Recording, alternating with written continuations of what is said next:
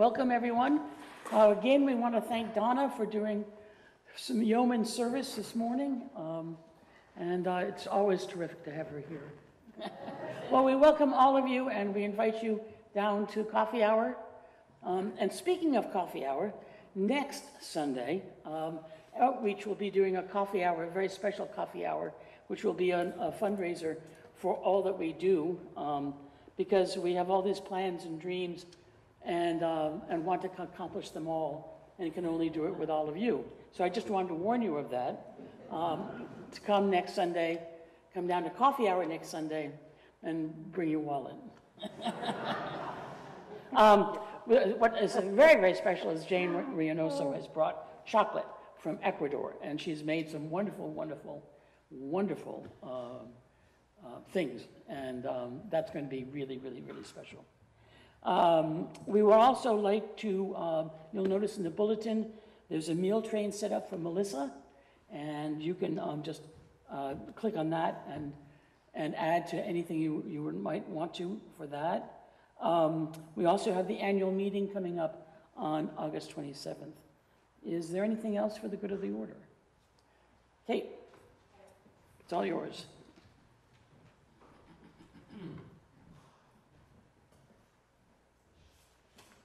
Good morning. Obviously, Melissa can't be here, Prudy can't be here, Sarah stood in. I'm the fourth string quarterback. Which made me think this morning when I was thinking about how to introduce this. When I was a kid in Bowie, Maryland, my family dominated sports on our block.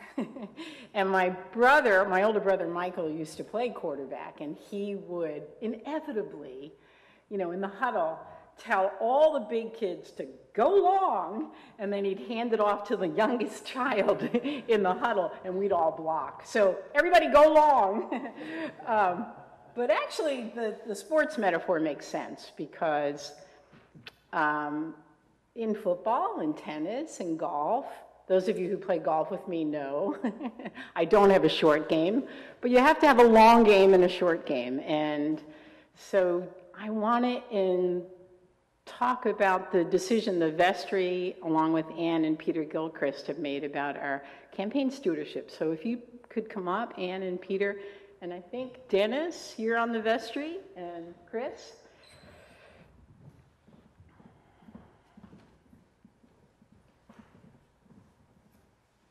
So Ann and Peter, again, are going to lead our stewardship campaign.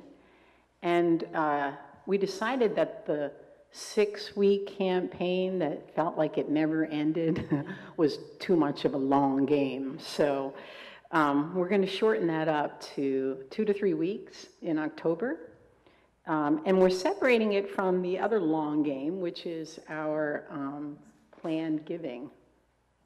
So this way, it kind of turned out in the past that it dragged on too long asking y'all for stewardship and pledge. So since we're doing it in October, you might think, oh, what about the summer folks? But of course we still want the summer folks to pledge, and of course they will.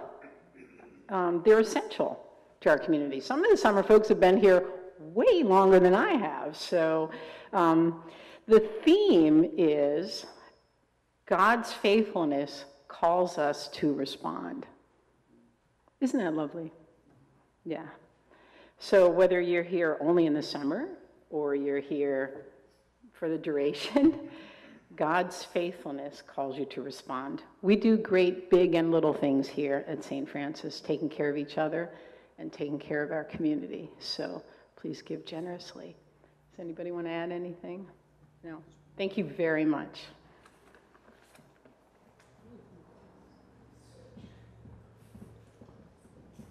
And I'd like to ask, not for money, but for food. I stopped by the Tree of Life on their food pantry day this past Thursday, a couple days ago, and I got an updated list from them of items that they really need badly just now. And we have a box in the cloakroom right there with the same list, Scotch tape to it, asking for what they need. And I'll read it off to you. pet food. They need canned and dried pet food. They don't get that from anybody else, just from donations. And they'll take big bags of dry food and put it into smaller Ziploc bags to distribute it. They need baked beans. Baked beans are a real hot item, summertime notwithstanding. Jams and jellies, bar soap, liquid soap, toothpaste, toilet tissue, facial tissue, paper towels. These are things that are in short supply right now and high need, and they would much appreciate other donations as well. But these, also listed on the box in the cloakroom, are things they need just now. Thank you very much, and keep them in mind, please.